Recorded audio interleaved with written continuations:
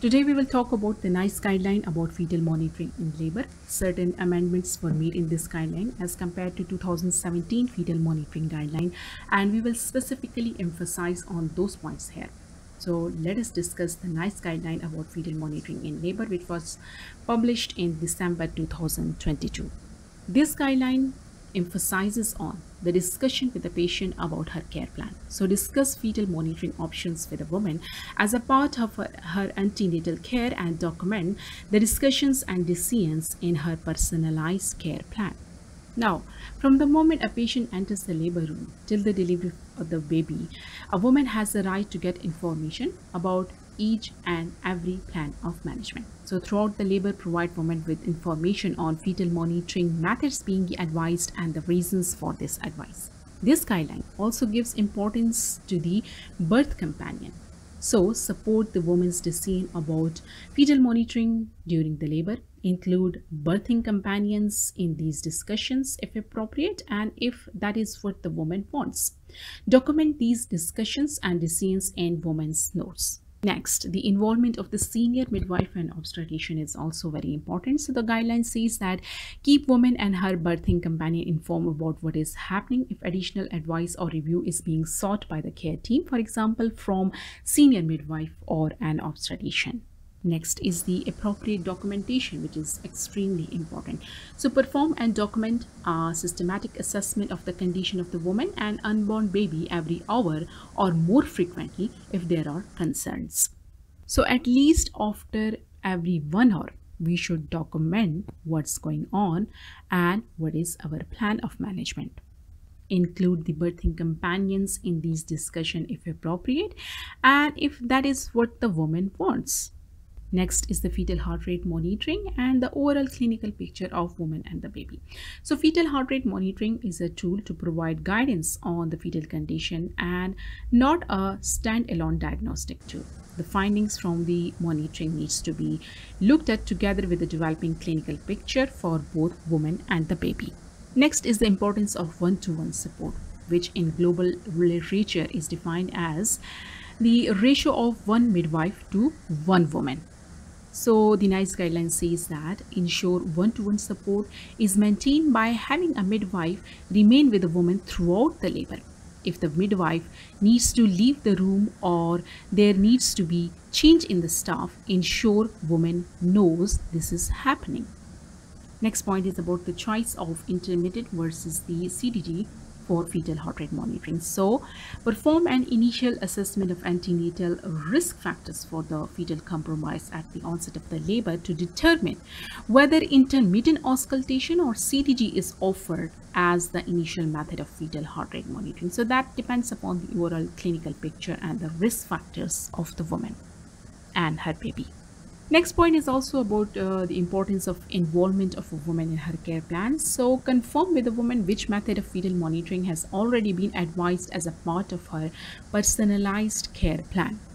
Next point is also about the significance of risk assessment and any change of the care plan. So explain to the woman that risk assessment is a continual process and the advised method of fetal heart rate monitoring may change throughout the course of labor.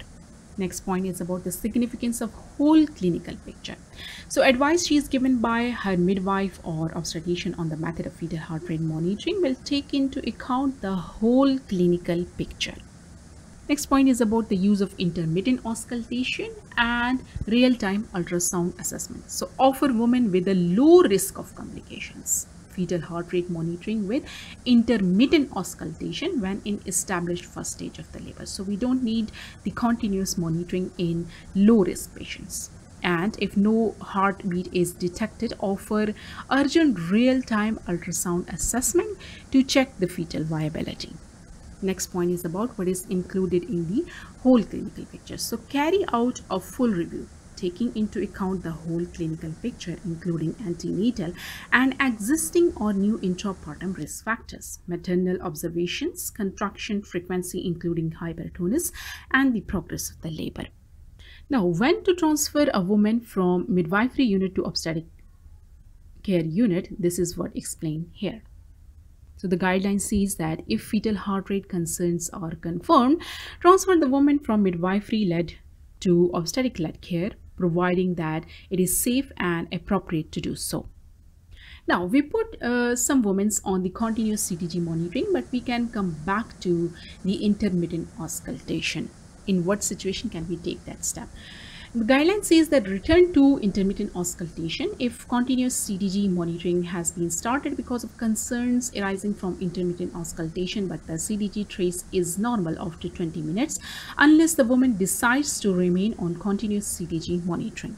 Now, when there is suspicion of fetal distress or fetal compromise, what to do? Consider a lower threshold for escalation when there are any antenatal or intrapartum risk factors that could lead to fetal compromise. Next point is about mobility of the patient during labor.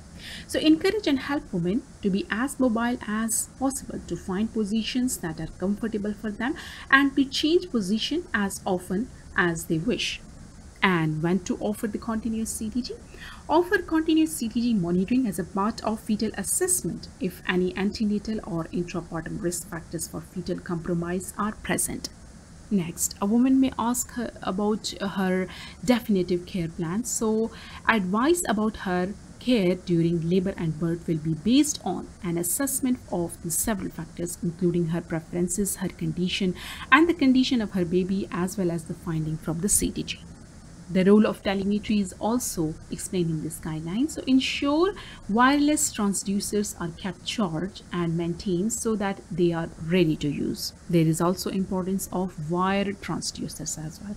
So switch from wireless to wired transducers as soon as possible if there is signal loss which is not resolved by reducing the distance between the base unit and the woman in order to confirm whether or not there is clinical problem. Now this chart is from that guideline and it tells us about the indications of continuous CTG monitoring. So offer continuous CTG monitoring to the woman in labor if it is in her personalized care plan in these conditions, like if she is having the previous cesarean birth or other full thickness uterine scar, any hypertensive disorders needing medications, prolonged rupture of the membranes, any vaginal blood loss, suspected chorioamnionitis, and pre-existing diabetes like type 1 or type 2 or gestation diabetes requiring medications. Next point is also about discussion with the woman about any sort of change. So discuss with the woman any changes identified since the last review and the implication of these changes, including the birth companion in these discussion if appropriate and if that is what the woman wants. Next point is about the involvement of another clinician or fresh eyes. So obtain an in-person review of every hourly assessment by another clinician, fresh eyes, for women on CTG to be completed before the next assessment takes place.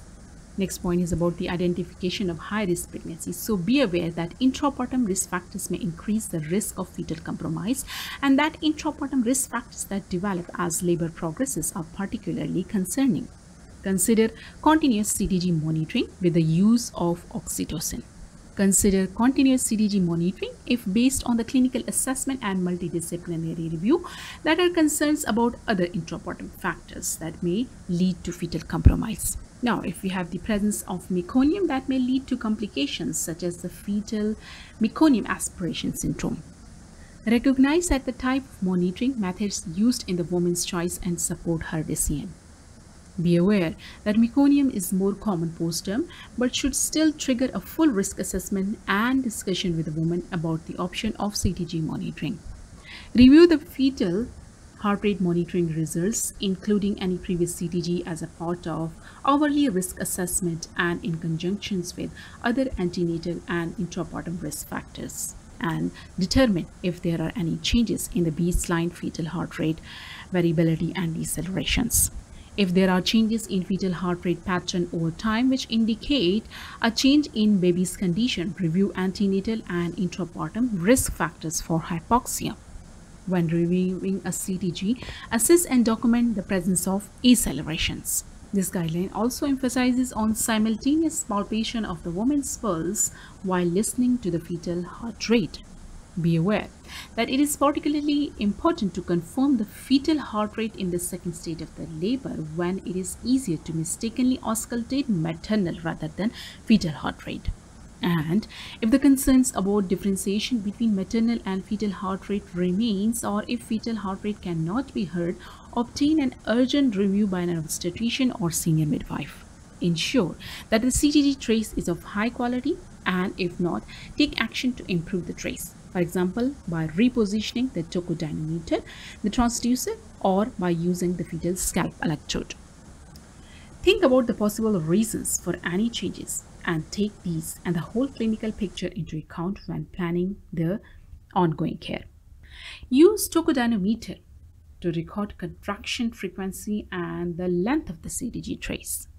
When we have fewer than 5 contractions in 10 minutes, we label it as wide. When we have 5 or more contractions in 10 minutes leading to reduced resting time between the contraction or hypertonus, we label it as amber color. Next is about patient counseling. Explain to the woman what is happening and ensure that she has adequate pain relief. Next point is about baseline fetal heart rate. Determine baseline fetal heart rate by looking at the mean fetal heart rate, excluding accelerations and decelerations over a period of 10 minutes when the fetal heart rate is stable. When deciding if there is any change in the baseline fetal heart rate, compare it with the earlier CTG traces or recording of the fetal heart rate. In the categorization of the baseline fetal heart rate, we label it as wide when we have the stable baseline of 110 to 160 beats per minute.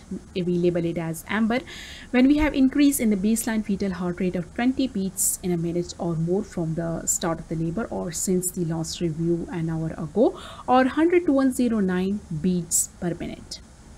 Or we have baseline fetal heart rate which we are unable to determine. We label it as red when we have fetal heart rate below 100 beats per minute or above 160 beats per minute.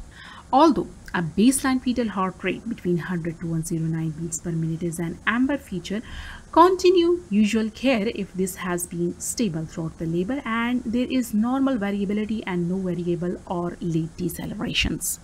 If there is any absence of variability, carry out a review of the whole clinical picture with a low threshold for expediting the birth, and this is a very concerning feature. In that case, go for expediting the birth. When we label the CTG as red, when we have fewer than 5 beats a minute for more than 50 minutes, or more than 25 beats a minute for more than 10 minutes, or we have a sinusoidal pattern. So 5 for 50, 25 for 10, remember this. Next point is about increased variability. Increased variability refers to oscillation around the baseline fetal heart rate of more than 25 beats per minute, and shorter episodes lasting few minutes may represent worsening fetal condition. Next point is about reduced variability. If there is a reduction in variability to fewer than 5 beats per minute combined with other CTG changes, particularly a rise in baseline fetal heart rate, as this is a strong indication of fetal compromise. Next point is about decelerations. Define decelerations as transient episode when the fetal heart rate slows to below the baseline by more than 15 beats a minute, with each episode lasting 15 seconds or more.